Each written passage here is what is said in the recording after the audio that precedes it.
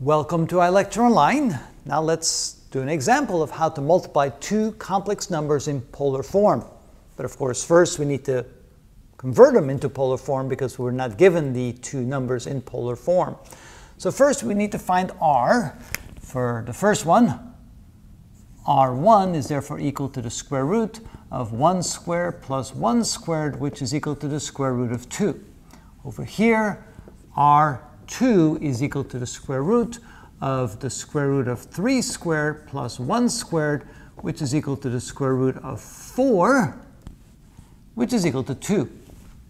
And to find the angle, theta is equal to the arctangent of, well, that would be, let's see here, that would be b, that's minus 1 over 1, which is equal to negative 45 degrees, which is equal to negative pi over 2.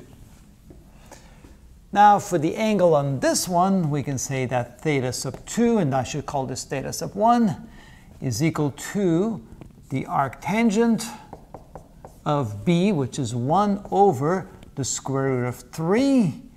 And let's see here, what is that equal to? I think 1 divided by square root of 3, take the inverse tangent, yes, 30 degrees. That was equal to 30 degrees, which is equal to pi over 6. All right, now we're ready to multiply both of them in polar form, because now we can say that z1 times z2, which is equal to r1 times r2 times the cosine of theta 1 plus theta 2 plus I times the sine of theta 1 plus theta 2.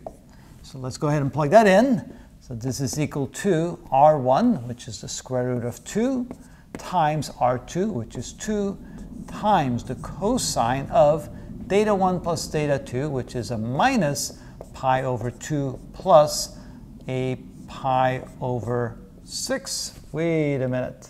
That's not pi over 2. This is pi over 4. Oh, don't want to do that. Pi over 4. That's 45 degrees. Plus I times the sine of, and again, that would be a minus pi over 4 plus pi over 6. Okay. Now we need to simplify that, and that looks as follows. This is 2 times the square root of 2 times, well, we have a minus pi over 4 plus pi over 6. Common denominator is 12. That's a minus 3 plus 2. So this becomes the cosine of minus pi over 12 plus I times the sine of, and again, that should be the same. That would be minus 3 plus 2, or minus pi over 12. And of course, we can simplify that because the cosine of a negative angle is the same as the cosine of a positive angle. So this could be written as 2 times the square root of 2 times the cosine of pi over 12. And then we can transfer the negative over here, minus I times the sine over 12, like that. And that would be the end result of the product when it's in polar form. So notice the hardest part was probably converting it to polar form. Once it was in polar form, it's very easy to figure out the product of two complex numbers.